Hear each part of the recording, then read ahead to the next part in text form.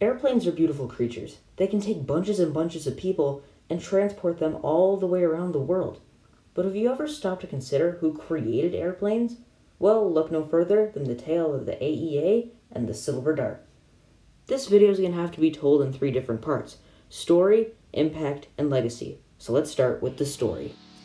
Alexander Graham Bell, inventor of the telephone and teacher of the deaf, created the Aerial Experiment Association with his wife Mabel on October 1st of 1907.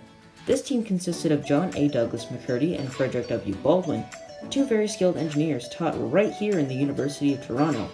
Thomas Selfridge, a retired military observer studying aviation, and Glenn Curtis, an engine manufacturer.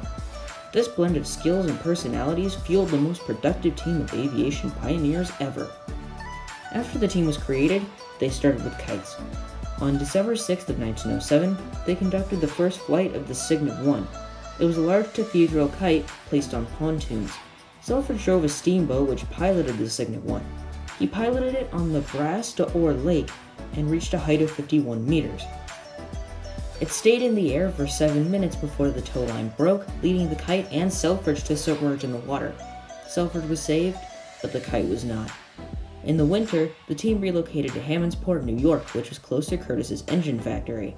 The members built and flew a series of planes powered by Curtis's engines: the Red Wing, the White Wing, the Junebug, and the ever more famous Silver Dart. The Red Wing flew 319 feet, the White Wing flew 279 feet. The Junebug was the first plane in history to fly 1 kilometer, and introduced the team to ailerons and dope fabric wings, which led to longer flights, and it won Glenn Curtis the Scientific American Cup. They incorporated all of the changes like the dope fabric wings and the rubberized silk balloon cloth into their newest plane, the Silver Dart. It flew 4.5 miles with McCurdy piloting it over the ice of Hammondsport. With all those changes, the Silver Dart was dismantled and sent to Bell's estate. On February 23, 1909, the Silver Dart became the world's first aircraft to fly in the air of Canada. The Silver Dart flew more than 200 times before being damaged beyond repair, landing in Petawawa during military trials in early August of 1909. The engine was later retrieved and restored and is now on display at the National Museum of Science and Technology in Ottawa. But sadly, during an accident unrelated to Bell's experiments, Thomas Selfridge died in a flight demonstration for the U.S. Army. Eager to start building aircrafts, Curtis met and became good friends with Augustus M. Herring, and left the AEA to start his own company. Without Curtis and his engines, the other members of the group saw little point in continuing. The AEA officially terminated on March 31st of 1909. With the AEA gone, Baldwin and McCurdy created the Canadian Aerodrome Company.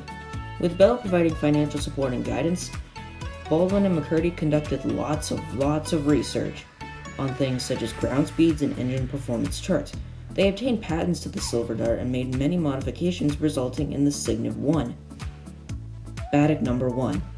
It was the first aircraft to be made and built in Canada. They also produced the Baddeck number 2 and the Hubbard monoplane. After all the success of the Silver Dart, the CAC split up on March 11th of 1911. After all of that, let's see where our group members ended up. Bell and Baldwin let go of working in the sky. By 1912, they were focusing on development of hydrofoils that could travel on water. Their first watercraft, the HD-1, reached a speed of 45 miles per hour in July 1912. Bell's last achievement was the HD-4, which, with support from the Canadian and American navies, set a world marine speed record on September 9th of 1919 of 70.86 miles per hour, which would stand for 10 years.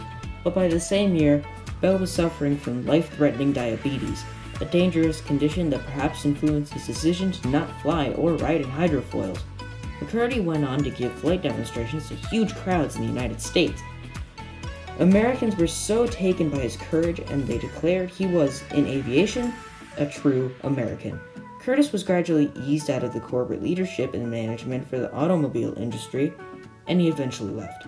In the 1920s, Curtis sold a large portion of his engines and invested in a large amount of land in Florida, and turned his attention to the design of house trailers. Alright, now let's talk about the impact.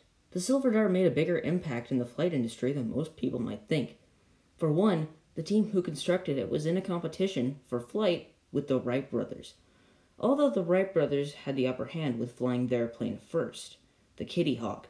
With the Kitty Hawk flying 852 feet, 0.16 miles, everyone was looking to Bell and his team to top that.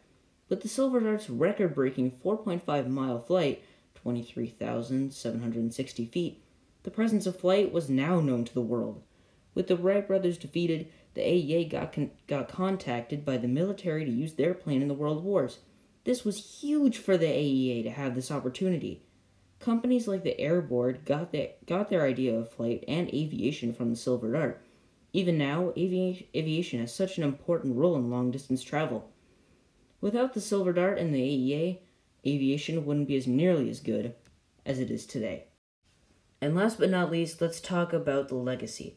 With the Silver Dart being such a staple in the Canadian history books, the model of the thing is now sitting in the Canadian Aviation and Space Museum, which is in Ottawa. The engine has also been stored there as well. Although it is just a model, it is the oldest airplane in any kind of museum.